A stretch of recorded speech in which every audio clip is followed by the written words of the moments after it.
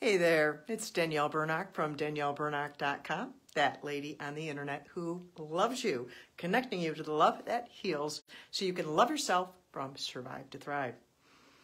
Have you ever been frustrated with yourself or just gotten really tired of working on yourself, wondering when am I ever going to get there? Or have you ever worked so hard on yourself and you've gotten there and you're just so happy and you think everything's going to be just fine, and then you're not there anymore? I feel ya. I have been there. All those places. I was thinking about it today because I was working on the artwork for a new tattoo. I'm going to be getting a new tattoo. I have one on one shoulder. I'm going to be getting one on the other shoulder along with my daughter. I'm designing a butterfly. I had so many different ideas and I've changed my mind so many times. My daughter and I have been talking about doing this for 4 years, maybe. I take tattoos seriously because they're permanent and I don't want them to come off, and I don't want to get tired of them. Some people are very frivolous with them, and that's fine. That's their body. My body, I take a little bit longer. So I've been designing this, thinking about it. I finally landed on wanting to do a butterfly. Then there's all these different kinds. And I have one, and I was redesigning it and thinking about it, and would I put a word underneath it? And I was thinking about putting freedom under it, putting love under it, putting grace under it, putting emerging under it. And then I just got stuck in that word emerging. I thought about how I wrote in my book, Because You Matter, how frustrated I had been with myself. Because I had emerged with wings. I wear this necklace with wings. It's because of my book, Emerging with Wings. And the title of my first book is Emerging with Wings because I emerged. I was free. I was done. I got there. I got there. But then I discovered I wasn't there.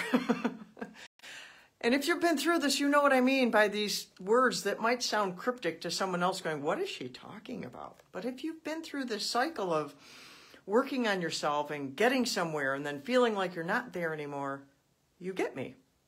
Well, I get you. And I want to encourage you today. I was thinking about that. And Because You Matter, I talk about how a butterfly, when it emerges, it can't just fly away, and how I thought it could, and the whole process that it had to go through. But then you can think about after that process, see, now the butterfly flew away and now you're there again.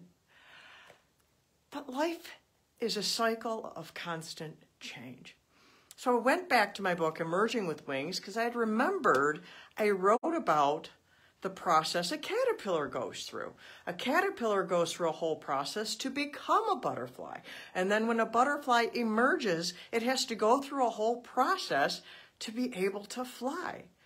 And if it's a monarch, it goes through a whole process to migrate and replenish its whole generations. So it's process after process after process. And that word emerging, it means becoming. Becoming. When I first heard it, I thought of emerging like out of a hole, or like someone jumps out of a cake or something, and you came out and now you're out and so you're done. But that's not what it is. Emerging is becoming, and we are constantly becoming. If we're growing, if we're learning, we're constantly becoming. And we go through the different cycles, what they look like. When I did the one with the butterfly, what it has to go through, that fit my life then. But then we go through the times like the caterpillar, of what the caterpillar had to do to become the butterfly. And so I wanted to read a little bit out of here of what that butterfly, what that caterpillar had to go through, because I feel like I'm kind of there again.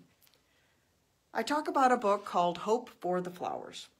That book was extremely helpful for me in my emerging from being bound by misery into inner healing. I love the book. It's by Trina Paulus.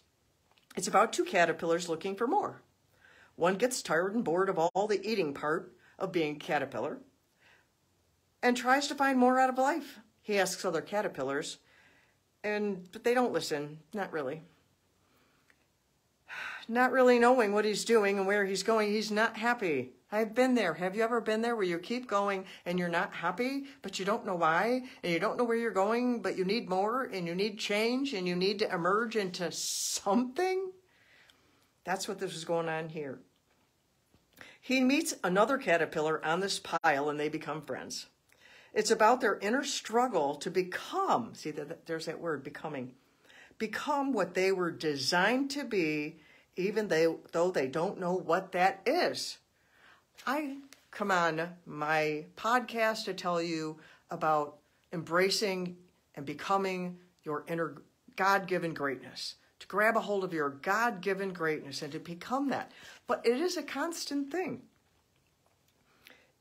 In this book about Hope for the Flowers, it's about the passion for freedom and the cost of change. It's about refusing to stay where you are when you know there is more, even if you don't know how to get there. It's about how true, lasting change happens in that place of aloneness. It's a good read.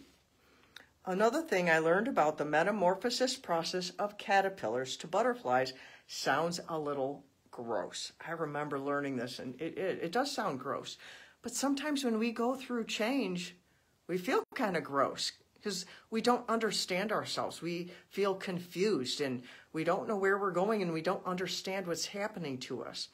But if we will trust the process and trust the God who loves us through that process, we can get to the other side. Continuing in the book here, the caterpillar, once inside the cocoon, releases enzymes that dissolve its tissues. It digests itself. It sounds really disgusting. It dissolves everything in a soup except for something called imaginal discs. These have been in the caterpillar all along. That's your God-given greatness. Wow. It's what they need to become the various parts of the mature butterfly. The eyes, the wings, etc. Some caterpillars even have tiny parts of the butterfly on them while they're still caterpillars, although they are not really visible. Once all the necessary parts are dissolved into this soup, the discs begin the cell division to form the butterfly. When the change is complete, some butterflies still carry parts of the caterpillar, muscles or sections of the nervous system. This was amazing. Even the seemingly black and white change of the butterfly has gray. Reminds me of my puzzle piece with identity and I am we. That's a different chapter in this book. I've gotten where I am today by refusing to stay where I was. Change is something I've done over and over again. When I got married, I vowed inwardly to not raise my kids how I had been raised. When I was told I would be sick for the rest of my life, I refused to accept that and pursued getting well. When my kids each asked me those pointed questions I talk about in this book, I sought the real answers. When the pursuer asked me to leave the familiar again, I entered a new unknown. When the pursuer said to me right after our return to Michigan, "Do not fear your nakedness, I am your covering," I knew there was more to come. I had no idea how much. Yesterday, I was facilitating a workshop, trauma-informed self-workshop. We had a wonderful time, great discussion. I love what I do, but I told them, if you would have told me 10 years ago I would have been doing that workshop, I would have told them they were nuts. I have been through so much emerging and change, and it goes over and over and over again. I want to encourage you, if you're tired of working on yourself, pause and rest, and then get up again. But don't stop. One of the things I bring up in my workshop is about having patience with yourself. And I tell the story about a little kid who learns how to walk. Babies don't come out walking, right? They have to learn how to walk. All of a sudden, one day, the kid wants to walk, so he starts trying to get up, and he falls down, tries to get up, and falls down.